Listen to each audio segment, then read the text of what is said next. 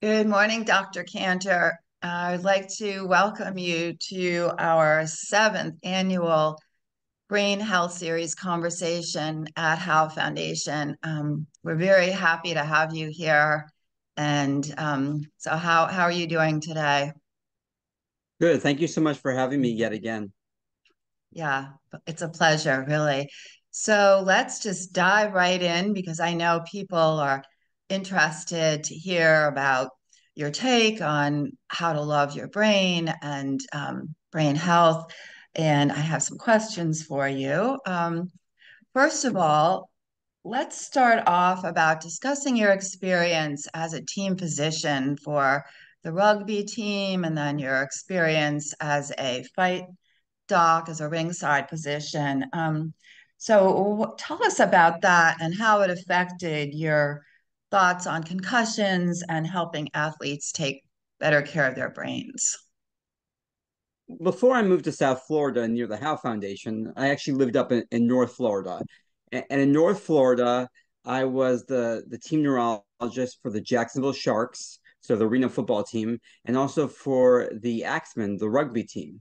Mm, At the same time, I was also licensed at that time, always in boxing and mixed martial arts. So as a ringside physician, not just a neurologist, but as a ringside physician here in the state of Florida. It may seem weird to you, a neurologist who deals with the brain and someone who focuses on concussion. Why would they get involved with sports where people are getting knocked out or knocked down or having concussions? And the answer is a couple fold. One is these sports are going to happen no matter what. mm, So for us to bury our heads in the sand and just say, well, let somebody else deal with it, somebody who doesn't know as much about the brain deal with it, just doesn't seem like a right answer for me. My take in sports is if you're consenting adults, not children, consenting adults making decisions, understanding fully, being fully informed that there are risks. And I believe there's a lot more information today than there was 5 years ago, than there certainly was 10 years ago or 20 years ago. And so if you make that decision, well, then you should be able to play the sport. I should be telling you what you can and can't do, but I should be there to help you get out of the sport if it's needed and not get back in until you're ready to get back in. mm. And getting out of the sport and not getting back into the sport, this would be as a result of head injuries that you're seeing.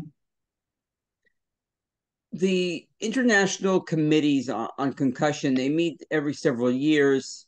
And in one of them, it was used for a long time. It was called the Zurich Convention or the Zurich Committee. And basically, what that said was when you have a concussion, there should be a low threshold for coming out of play and a high threshold for coming back into play. We still think that's the case, but there is some subtle nuances.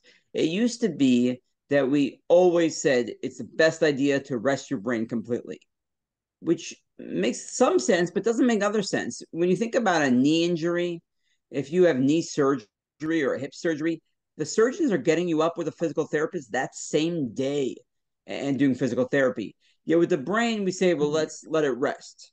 The other issue with that is it was never that practical. It's hard to tell anybody, but especially a 16-year-old who's addicted to their cellular phone, to their smartphone, tell them to rest their brain and not use social media and not use that. So what we think is that the less of that blue light is better, the less of using that brain for that sort of thing is better. But we're starting to learn more about how we can healthily get people back into using their brains and try to get them back to functioning better, faster. A lot of times in sports, we focus on return to play. Those of us who are interested in youth athletes think about return to school as well. Athletes, when they're kids, their only responsibility isn't just the sport, it's obviously being part of the school, and getting them back in a way that's safe for them is something that's a high priority for us. Mm, yes, both the school and the sports. We're talking about speaking about that and young people. Tell us about your experience with the Florida State High School Athletic Committee, the You're the chair of their concussion subcommittee for sports medicine. Do I have that right?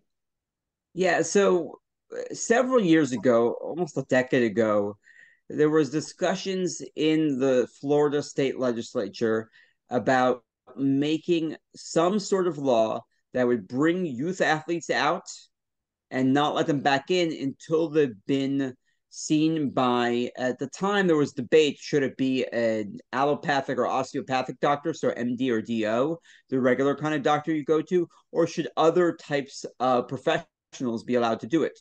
Neuropsychologists are highly educated, but they're educated about perhaps the cognition and how you think, not necessarily about how you move. And we know concussions don't just affect one aspect of your brain, they can affect lots of aspects. So that law that was brought to vote on that bill, it was taken out actually of the legislature, and it was brought back for next year. But in the meantime, the Florida High School Athletic Association said, we see the writing on the wall. We're going to need a sports medicine advisory committee. And so they established a sports medicine advisory committee. And then I was made chair of that subcommittee to the sports medicine advisory committee. And the subcommittee was really to look at this idea of concussion. And what we have to look at is Florida is a large state. And you can think of it as a microcosm of the United States in general.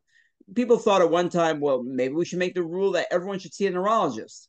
Then they realized there aren't enough neurologists. There aren't enough doctors who deal with brain injury in the country or in the state. Mm-hmm. Also, if you talk about the west coast of Florida or higher up, if you talk about North Florida to the Panhandle, there may not be a physician for many, many miles. Forget about a physician who specializes in brain injury.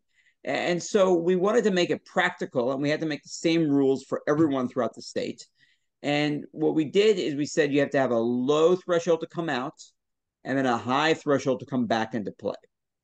And that's what we've tried to do with youth athletes. I'm proud to say that Florida probably has the best rules, I love to say.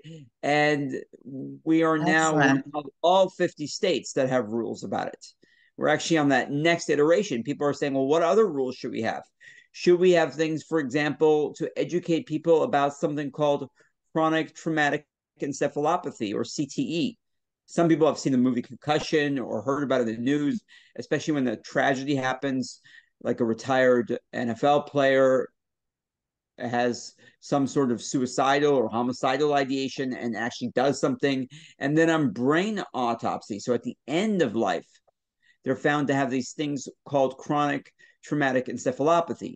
And what that is that saying that over time, not just one attack, not just one hit to the head, but even these like hits that go on and on and on, like you think happens in sports, can lead to a pathological finding after life called chronic traumatic encephalopathy. Where we are now this year is that people are thinking, well, how can we diagnose that when people are still alive? Not just make it a post-mortem after death diagnosis. How can we actually make that diagnosis, and how can we prevent that? We want to prevent it in everyone, but we want to especially prevent it in our youth athletes. Right. That would be great to be able to identify it ahead of time, because even this year recently, I've seen, a few articles about even youth athletes where they found CTE in their brains afterwards. And, it'd be great to be able to identify ahead of time if there's any kinds of issues like that. Yeah. We need to identify who has it, but we also need to identify what protects you against it. Yeah. It seems clear that there are some people who are more prone to concussion versus other people. Also, remember that once you have one concussion, you're prone to more injuries, not just another concussion. If you have a concussion, you might have a response that's a little bit slower, a microsecond slower.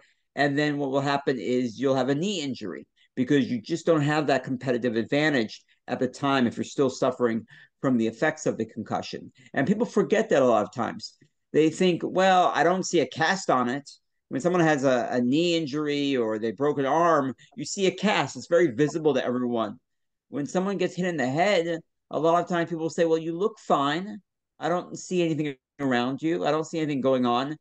but actually there's something deeper going on inside. And we know there's biochemical changes happening.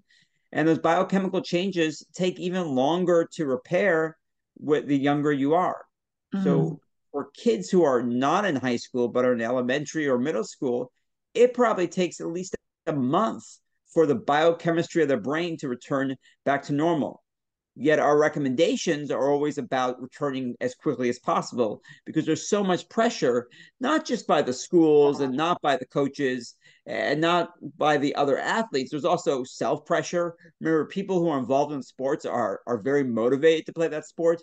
A lot of times, parents get a little over enthusiastic with their children. They forget that less than 1% of people ever become professional athletes. So, although your Jimmy may seem really good at youth football, it doesn't necessarily mean he's going to be in the NCAA or certainly not in the NFL. And the question is it worth it to put that child at risk now when for sure you know they need their brain later on? You don't Right. know if they need their brain to Hmm. play a sport because you Yeah. don't know if they're going to be just like a weekend warrior, just somebody who plays sports on the weekends or doesn't play at all versus somebody who plays all the time. Right.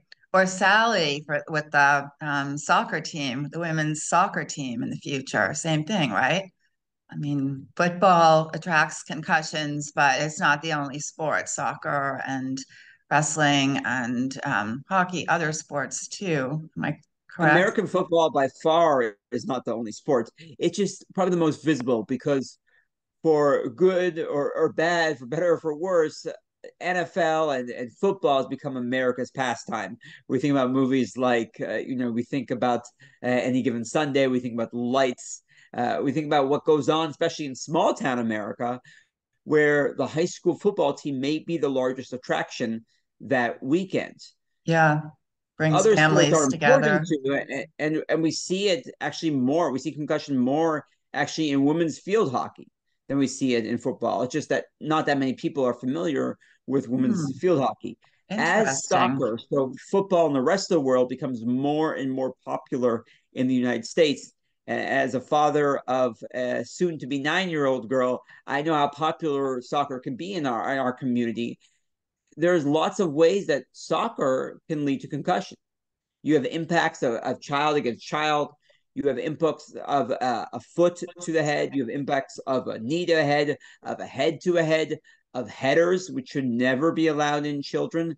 I'm not quite sure if they should be allowed in adults, but they are, Hmm. but certainly not in children. There's not a good reason. It doesn't make you a better player to suffer from long-term Hmm. side effects of being hit in the head. When you say children, are you talking about kids in, say, grammar school and middle school before they get to high school? And is that because that their brains are more physiologically or physically vulnerable at that age? Or People in regular society know that the human brain takes a while to fully form. People are born obviously with brains, they're doing things, but it takes time for us to start walking, for us to start talking. There's still that myelination, so that white matter covering that makes the brain more efficient. There's still that going on until someone's in their mid-20s.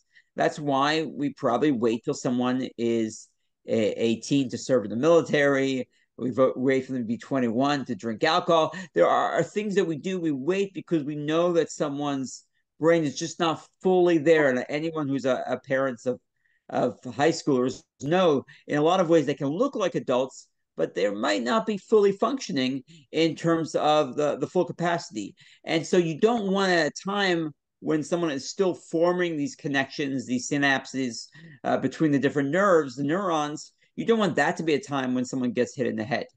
So when we talk about youth athletes, we're talking about youth, not just high school. We're also talking about elementary and middle school. There's a lot of focus on high school sports because high school is really the gateway to college sports, which is definitely the gateway to professional sports. And so there's a lot of focus, obviously, on that. One of the frustrations I've had is we made amazing laws and rules to protect high school athletes.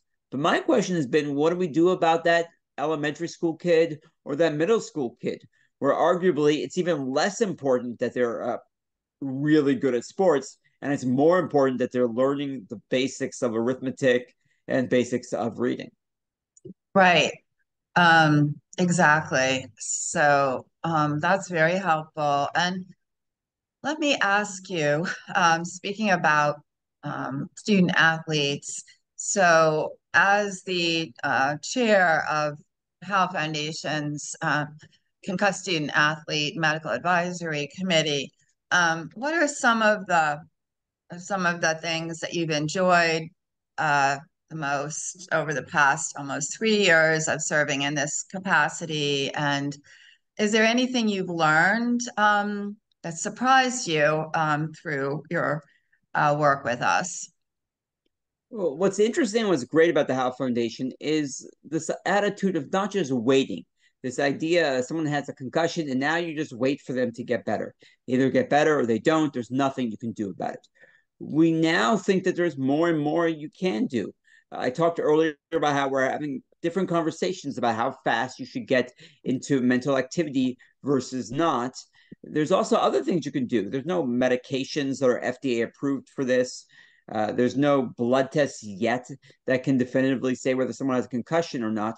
But right now, there's a treatment that's been around for over 100 years that many people are using to help improve their symptoms after a concussion. And that's hyperbaric oxygen. Hyperbaric oxygen, the idea of a medical grade hyperbaric oxygen therapy is that a person is put inside a tube, and not all those tubes have to be dark in color. They can actually be glass, so it can help people who have perhaps claustrophobia. And Okay. the idea is that the oxygen is put under pressure. So not only do you have a higher concentration of oxygen, instead of 21%, which we're all breathing, you have 100% of oxygen, but also it's compressed, just like when you're diving down deeper. And people may know about hyperbaric oxygen therapy more when it deals with people who are coming up from the bends, people from scuba diving, where we're actually doing the reverse of what we're talking about. You're actually trying to slowly bring a person back up to normal atmosphere as opposed to being pressed down. In somebody with a concussion, what we try to do is we try to put them into this therapy. First, their ears are checked and make sure that there's not a contraindication or a reason they can't have it done. And they go under the pressure slowly until they get to, in most places, we think of it as at least 2 atmospheres of pressure. And so what that means is that by compressing that oxygen, we think it's getting closer and closer to where it needs to get, which is actually the nerve cells. So getting into the cells and helping it. We do know about hyperbaric oxygen for other things, such as wound healing. And Hmm. there we think it's very important when someone has a wound for oxygen to get into the right locations and to really press inside there.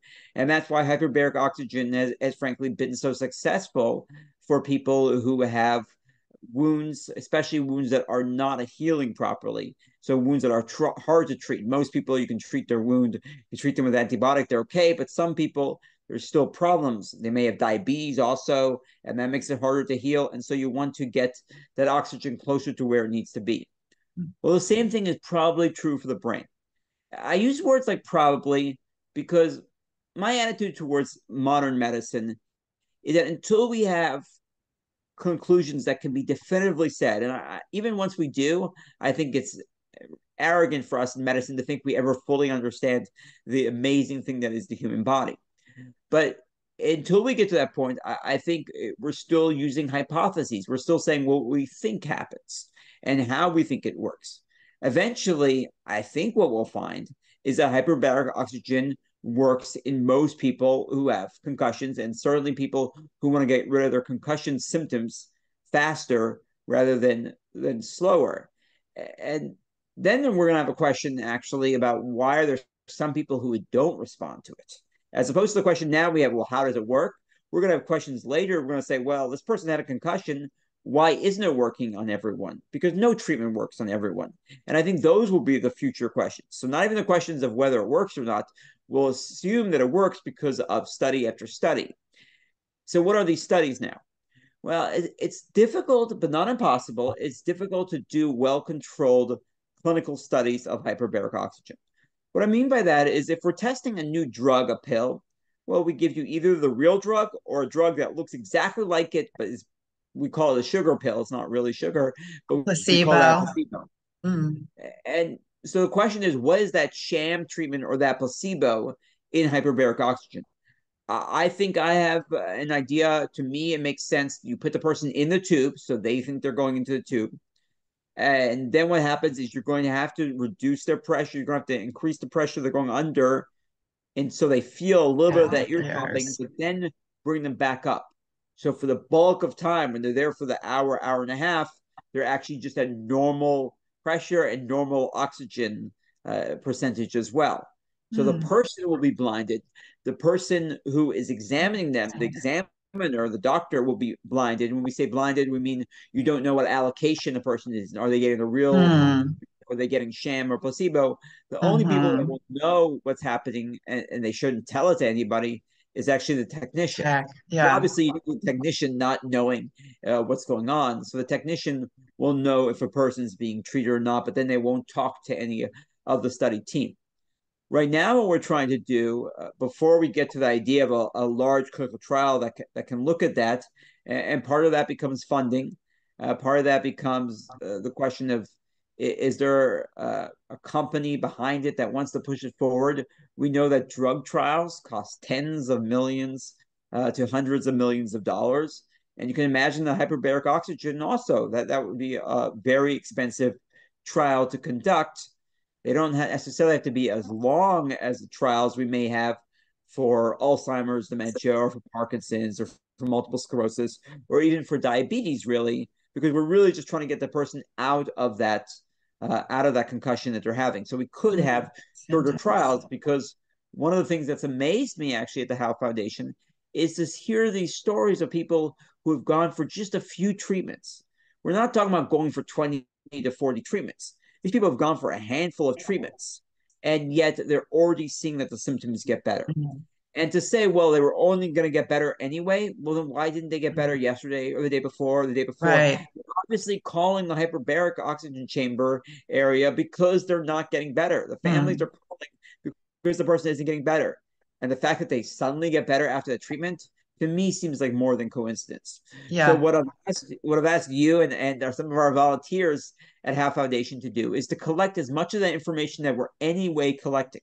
So information about someone's cognition, so about how someone thinks. I hope in the Mm, future we collect more about people's actual neurological examinations as well, and to see, well, what happens beforehand versus what happens afterwards. And then we can analyze the data, and we can keep ourselves as analyzers blind to the idea of whether someone got treated or not. We don't know when I'm analyzing numbers if that person's been treated or if they haven't been treated. And then we can come to some conclusions. That's not as good, obviously, from a quality of evidence point of view as a randomized, controlled, double blinded clinical trial, but it's using the resources we already have. It's using the mm-hmm. people who have already gone through that to learn more about also how to design these sorts of trials in the future. Right. And we have been sending you the CNSVS neurocognitive computer-based testing that we do before and after the hyperbaric treatments. That's, very, very interesting. And yeah, it'd be great to see, what you come up with when we have a substantial enough body of data. And the ones that from our experience that have gotten better with just a few sessions happen to be the ones that have had a concussion less than a week or 2 weeks out before the brain before the chemicals in the brain that are released by concussion have had a chance to do any damage, if that's the correct way to I think it makes a lot say of it. sense. In Hmm. almost any diagnosis in medicine, the earlier you treat, the better. We're shown Mm, that time and time again with almost any treatment we have for any kind of medical problem. The earlier you treat is usually the better. You catch cancer earlier, that's better than catching it later. You catch diabetes earlier, that's better than catching it later. mm, Catch Alzheimer's, dementia earlier, it's better than catching it later. So it's not surprising to me that it's mm, going to be. And that's where I talked a little bit about this idea that there might be new diagnostic tools that we use. Because right mm, now, concussion is still a clinical diagnosis, which means somebody who understands what's going on in the brain looks at that person, looks at the biomechanical forces that happen, like what was the injury, and says, well, does it seem like a concussion happens. Sometimes it's clear. Sometimes we could be watching NFL, and many of us may have seen some sports games where the player stood up and then kind of wobbled back down, and it was clear it wasn't a knee problem or wasn't a leg problem. The person was still dazed. They still Yeah. had their bell rung. That is a concussion. Right. That person should be taken out of play, and that person should not be allowed back into play until they've recovered. Unfortunately, so many millions of people are watching these shows and watching these NFL games that people start to notice things that happen where they probably should have been taken out of play in retrospect. Mhm. Yeah, so we talked about, helping student athletes to love their brains, and we've talked about hyperbaric oxygen therapy and we're talking about your mention of the professional athletes where, even an untrained eye can see that there's something wrong with their brain. How can you say something about how you see, since our theme is love your brain, how you see medical grade hyperbaric oxygen therapy as a way for our concussed student athletes and their families to love their brain and achieve good brain health? Can you say anything about that? And especially starting at, early ages where they can learn more about their brain, concussion education, and learn that there is a treatment and kind of get them on the right foot so that if they have, more concussions in high school and college, that might, make their trajectory, brain health trajectory safer and healthier. Well, that's important because as opposed to a treatment for a medical problem that you have that you may see commercials on TV about, there's no commercials on TV about hyperbaric oxygen. So it's important for people to know that there is a treatment that's available. That treatment through the Howe Foundation can become affordable or even free for some people who have concussion. So I would say if you have a concussion, if you're a student athlete, certainly, if you're a military veteran, if you're equestrian, I think you should contact the Howe Foundation, see if there is anything possible, either from the Howe Foundation or perhaps there's other foundations or nonprofits that can help out as well. You know that you're not in this journey alone. You're not, it can feel very alone. And actually, having concussion can make you feel more socially isolated. It can make you feel like you're more alone, but you're not alone. There's a lot of people who this is important to, and we want you to get better. And so until we know more definitively who does and doesn't have a concussion, until we have a biomarker that tells us, well, this person, no matter what you do, is going to get great. This person, no matter what you do, is never going to work. And then there's going to be most people where if you don't do something, the person's not going to be back to fully normal.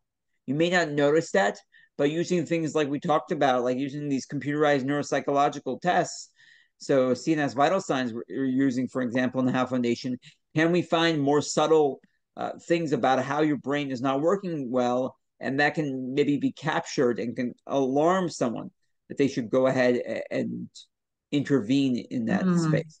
Mm-hmm. And so I would say right now, if my 8-year-old had a concussion, would I wait a year to put on hyperbaric oxygen? No. Would I wait a month? No. Would I wait a week? Probably not even. We're lucky enough we live in the United States, right? So there's hyperbaric oxygen chambers all over. Mm-hmm. And I would probably want to get her in sooner rather than later. Would I do it that exact same day? Well, probably in retrospect, if she needed it, I'll kick myself for not doing that. But as a practical point of view, will I be able to get her in that day? Probably not. Mm-hmm. And so it will probably be something, even as a neurologist who deals with this, that takes a little bit of Make time appointments, yeah. to Medical get into. records. Mm-hmm. Yeah. Exactly. Yeah. Yeah. That's great, Dr. Canner. And thank you so much for being here with us today and for your generous, work with us and your time and your expertise. We so appreciate it and look forward to so much more in the future. We're very excited to have you and the other physicians on our team and about what we're doing. And Well, yeah, we so we have our brains for the rest of our life, so we might as well love them and take good care of them. Thank you so much for having me and raising awareness to this thank important you. topic. My pleasure.